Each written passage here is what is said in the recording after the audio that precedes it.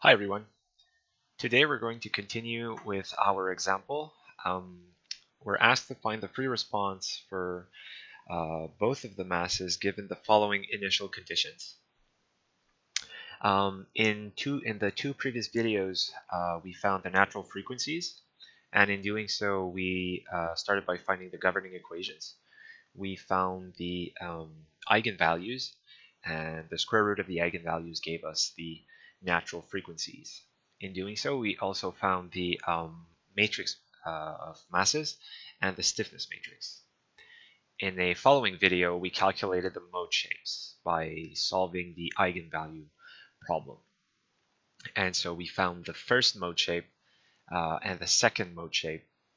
So since we have 2 degrees of freedom, we also have 2 mode shapes.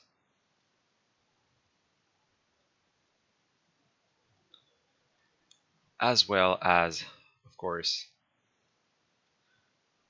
2 natural frequencies. You can infer from that that a system with an infinite amount of degrees of freedom would also have an infinite amount of natural frequencies, such as is the case in the real world. All right, now to calculate the free response for both of the masses, we're going to take the results that we found previously, and we're going to calculate the modal matrices, and actually the inverse of the modal matrices, P and omega, knowing that to create the P matrices, you simply have to glue the mode shapes together. And to get the omega matrix, you simply have to multiply every mode shape by its corresponding natural frequency. The second step is to find the values of the constants A1, A2, B sub 1, B sub 2. The equations are given below, and these are the constants that we're going to find in the free response equations. If you take a look at this equation over here, if you have initial velocity conditions that are equal to 0, such as is the case here, then you can deduce that the omega matrix multiplied, or actually the inverse of the omega matrix multiplied by a 0 vector, will lead to b values. B sub 1 will be equal to 0 and B sub 2 will be equal to 0. So when we get to the third step, which we calculate the free response, this term over here will simply disappear because, again, the B values are equal to 0. So let's get going.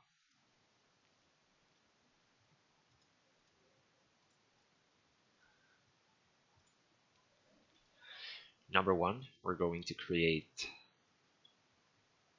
the P matrix by stacking up our mode shapes.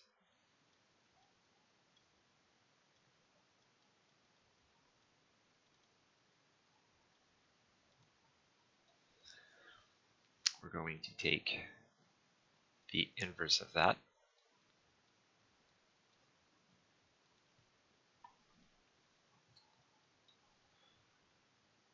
and we are going to find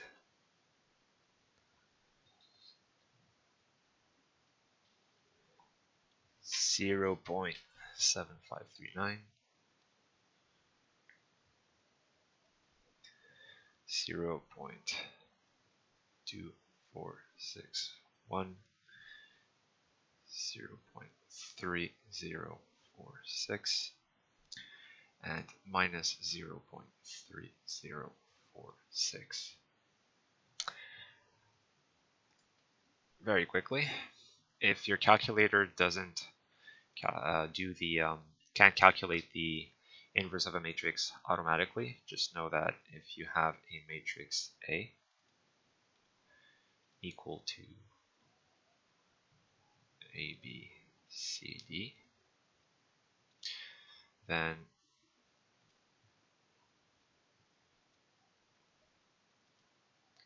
is equal to 1 over AD minus CB. This term over here is the determinant of the matrix, so it's 1 over the determinant of the matrix multiplied by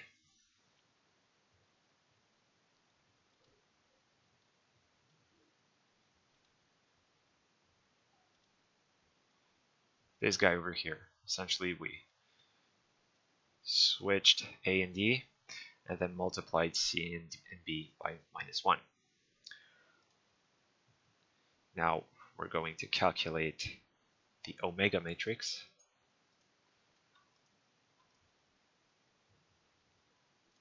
Which is pretty simple.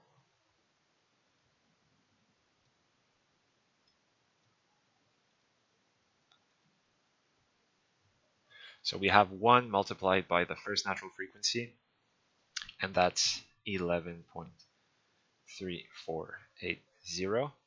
0.808 times the first natural frequency is 9.1691. Here, since it's 1, we're going to find the second natural frequency, which is 24.9243.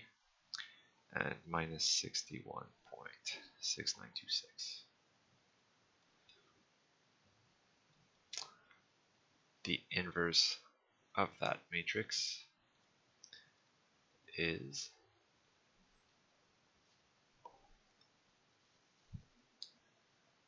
0.06643,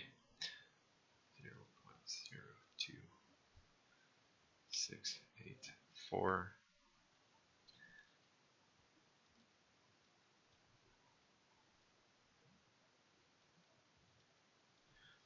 and minus 0.0122.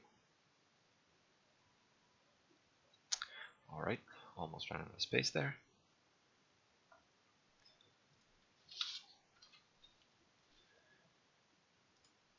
Now we can calculate the constants A1 and A sub 2.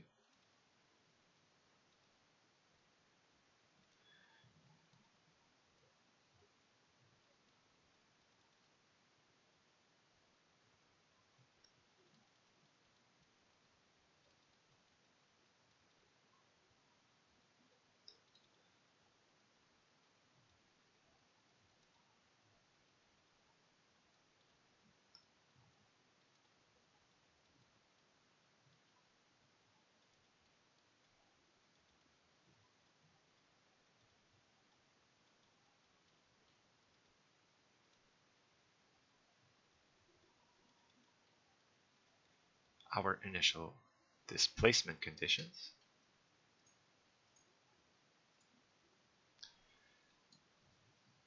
So we get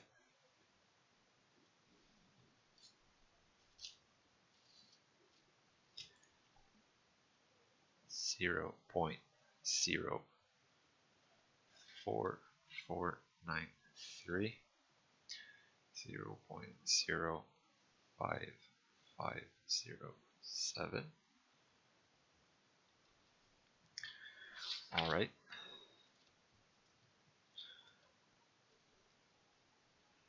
Remember that B sub 1, B sub 2 is equal to the omega matrix inverse times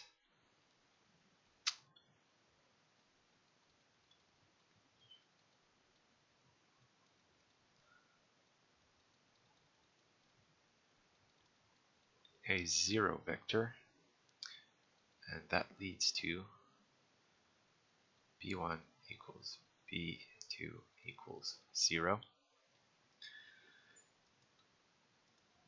Finally, we're going to write out the free response.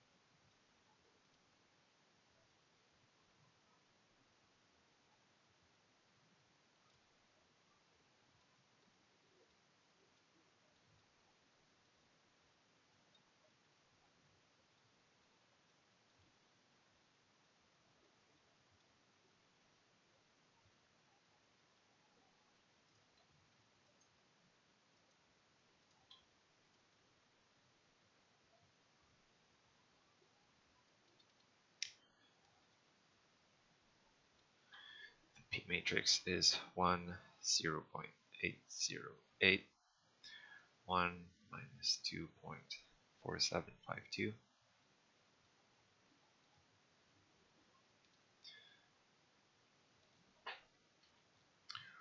We said that A1 was 0.04493 cosine of first natural frequency, which is 11.3480,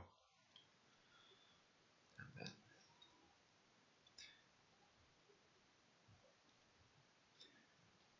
A sub 2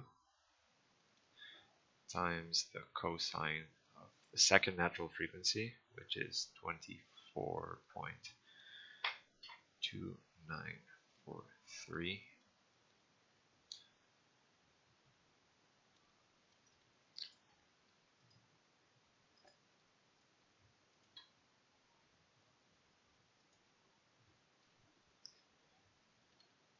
and finally what you find is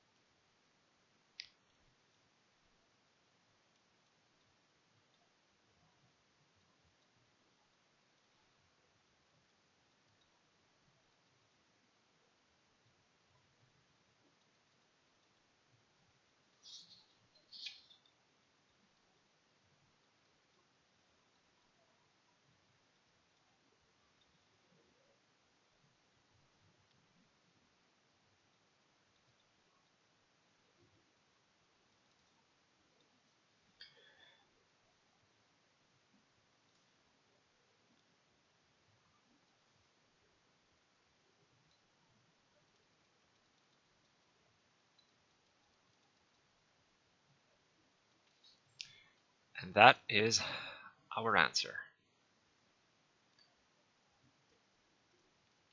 Notice that the free response is simply equal to the linear sum of the cosine of the first natural frequency and the second natural frequency. So it's just a combination of both. If you want to have this worksheet as a PDF, I've posted a link in the description below. Thanks for watching.